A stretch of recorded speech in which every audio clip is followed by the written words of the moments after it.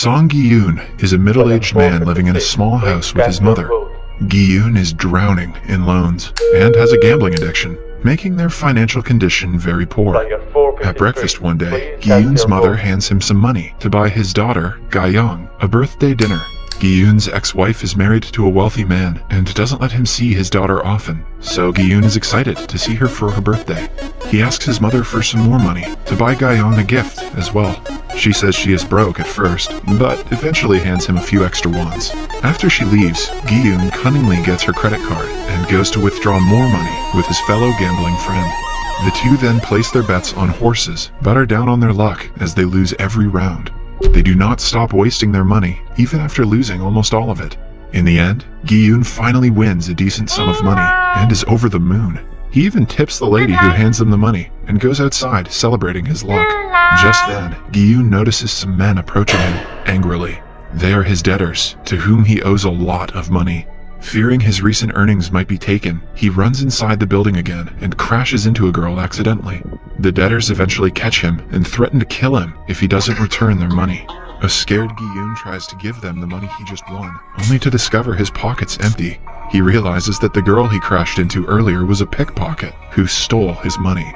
The debtors, however, do not care about this and start hitting Gi-yoon. They use a scalpel and put it into his nostrils, making him plead for his life. They say they will return after 1 month, and they leave. Now the man has zero money left, hence he goes back to the girl he tipped earlier and asks for his money back. He still doesn't have enough to buy his daughter a gift, so instead, he settles to winning her one from a claw machine. But with his luck, he cannot even get one toy into the hole. A little kid beside him offers to help, and finally wins a black gift box. They celebrate the small win, and Gi-yoon leaves after thanking the kid. He probably should have taken that kid to the horse track. He takes his daughter to a tteokbokki stall, and the two enjoy the food.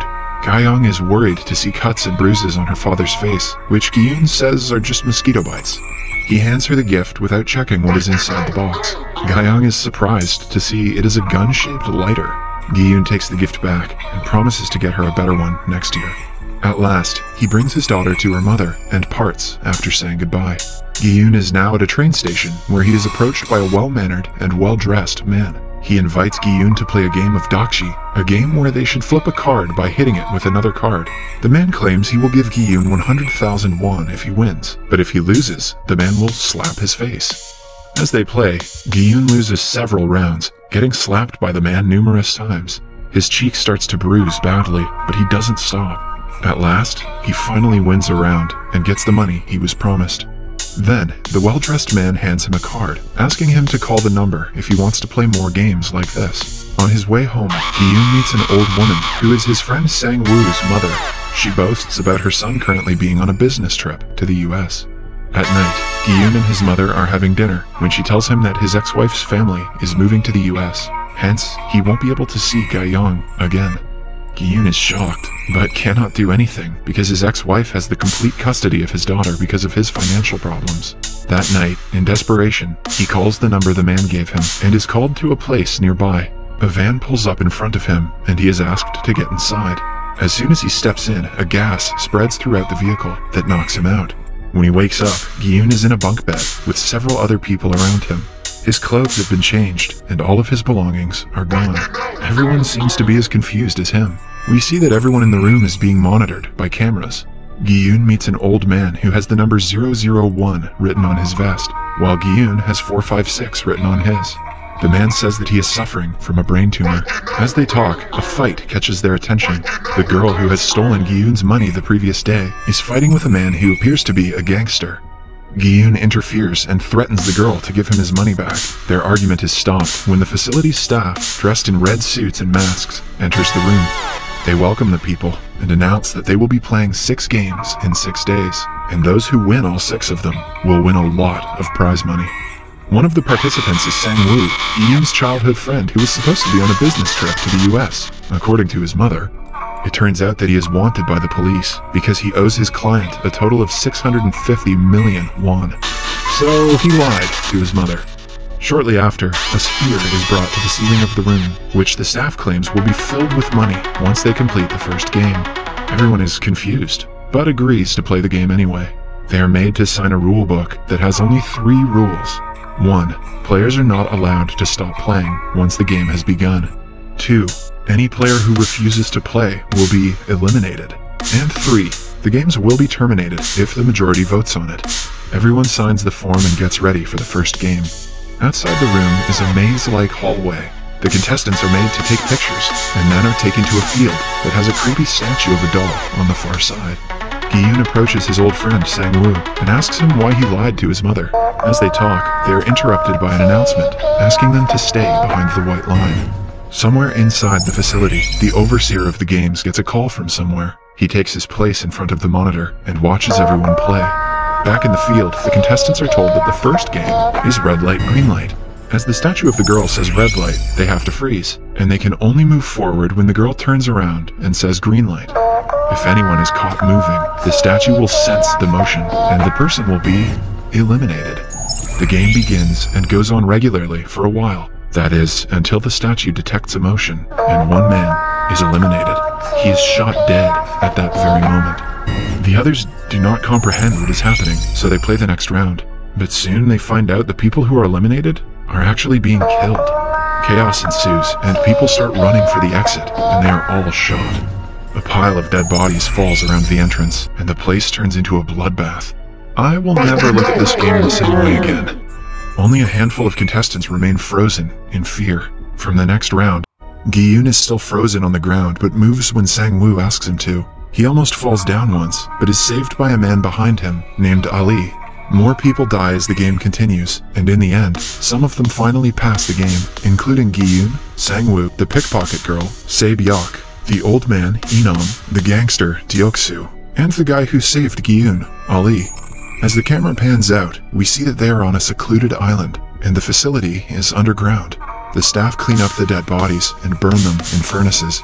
The surviving contestants are brought back to the room and are all shaken by what they just witnessed. Gi-yoon thanks Ali for saving his life earlier. Right then, the staff enter the room and congratulate them.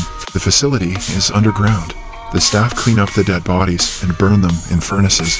The surviving contestants are brought back to the room and are all shaken by what they just witnessed. Gi-yoon thanks Ali for saving his life earlier. Right then, the staff enter the room and congratulate them for completing the first round. The number of contestants has decreased from 456 to 201, meaning that 255 contestants were killed. One of the girls falls down on her knees and begs the staff to let them go. Some others join and do the same. Soon, everyone is asking them to let them go free.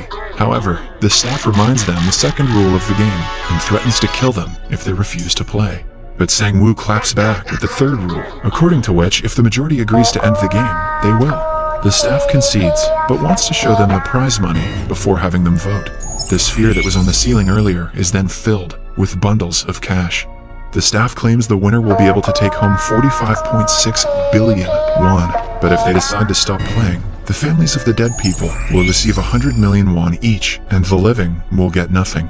The prize money tempts everyone, and the ones who were against the game earlier start voting for it to continue. The winning vote is decided by Inam, who votes against the games at the end.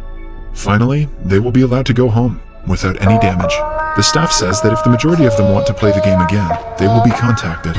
In the following scene, Gi-yoon and Sae-Byeok are thrown out of a van with their hands tied. The same happens with Ali and Sang-woo. All of them go their separate ways. Sang-woo even hands Ali some money for his bus fare. Gi-yoon goes to the police directly and tells them about his kidnapping, but they find it hard to believe that the kidnappers sent him back because he voted for it. One police officer named Jung is at the station as well. The card Gi-yoon is holding catches his attention. Gi-yoon then goes back to his home, only to find his mother missing. It turns out that she is severely diabetic and has been admitted to the hospital because of extreme pain.